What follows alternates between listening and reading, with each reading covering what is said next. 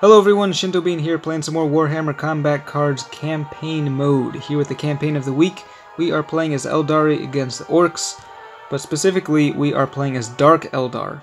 And we get one brand new card from this campaign. It is the Drukhari Clawed Fiend, an interesting looking creature with Berserk for its trait.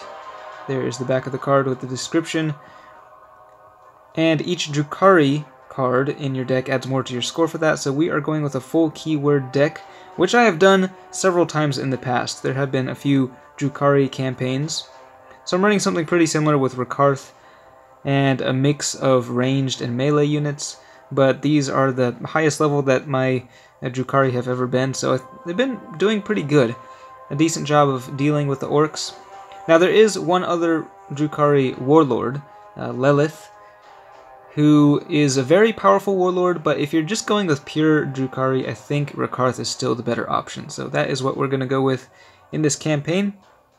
So let's go ahead and deploy and see which of the Orc war bosses we will be playing against. And this is, I believe, a level 30 AI. Been facing a fair bit of Boss Snickrot this campaign, but we are up against Captain Badrock this time. And we do have the initiative, so we get to take the first turn. We'll throw down some of these cheap fodder units. I do have a few pretty strong units in here, like the Pain Engine and the Grotesque, which can really... You can get a lot of mileage out of those guys if they get the health buffs. The Grotesque we probably want on the field a little bit earlier, but I do have... Well, you know what? I think we'll actually go with that. Sure, we'll put the Grotesque down here. Okay, got the Mega Knob with the shield. It has 2 shields there. So we'll start off with the ranged attack. Not the most exciting opening round there. And we've got the Kabbalite Warrior in the center. It's one of the newer cards for the Drukhari. It has poison for its trait, but it's at a pretty low level, so it only is dealing 4 damage at the end of each turn. And it is not going to be lasting very long here, but that's okay, because anytime anything dies, it just increases the health of all of my units.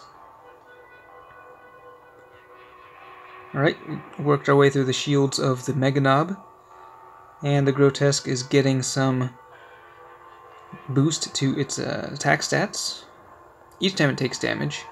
And that's why I put it across from the Mega Knob, because it has a weak ranged attack, so you can get more of those stacks. And the Tank Buster gets an extra attack in there after it destroys the Warrior. And the Poison finishes off that Tank Buster. Okay. It is their turn, and I think I'm going to just go ahead and put down the Pain Engine. Thing has a pretty good amount of health. The Grotesque also has a lot of health for its cost. A lot of Eldari cards actually have very little health, but the Grotesque is one of those exceptions if you get it decently upgraded. Now they have a Squiggoth on the field. This is a really big guy there. And that thing, depending on the level, can get extremely powerful. It has a lot of health, so we probably do not want to be poisoning it. It is a Berserker, gets +6 to its stats, so not the biggest one I've seen. Now, do we want to put down the Razor Wing? Let's see, the Grotesque currently able to deal quite a bit of damage there. I think we'll go with... Yeah, we'll go with the Razor Wing. And just continue with the ranged attack. Hopefully they don't deploy anything too big. Okay, got a Knob and the Commando. And the Commando is targeting the Grotesque, so that is going to be taking a fair bit of damage. I'm afraid it's probably not going to survive very long. Even though it will gain a lot of attack stats this turn after getting hit by 3 attacks, but it's probably not going to survive the next melee attack, especially with the target acquired, increasing the damage to it, so... Unfortunate. This thing was really getting very strong. The Pain Engine I have on the right side is able to poison enemies, which deals 12 damage at the end of each turn. It's at a pretty high level. I just upgraded it to level, what is it, level 8. So the poison taking down that knob there. And we've got the Parasite engine as well, which I think we'll put over here for some extra healing. 44 healing to that pain engine. So you can see my units are just getting more and more health as the game goes on. I still have 2 bodyguards remaining, and they are going to have quite a bit more health as well. So the Orks, I mean, they really struggle to destroy these units in the end game.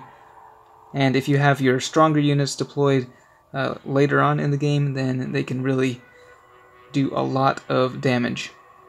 Alright, Squiggoth. Actually, they do have some pretty strong units on the field, the Scrapjet there. But we do have a massive melee attack charged up. Do we want to use it yet? Probably not with the Razor Wing on the field, though we could take out the Scrapjet there. Might actually be worth it. I think we will do that, actually. We'll just use up the melee attack, take down the Scrapjet, and force the enemy warlord, Captain Badrook, onto the field. And let's see, Squiggoth. Yeah, Squiggoth actually hasn't gained a whole lot of attack power. And they are going for the melee attack. Unable to destroy anything.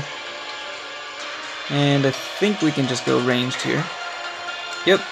And the pain engine will be able to finish off the Squiggoth. Took a fair bit of time to do that, but we go with the ranged.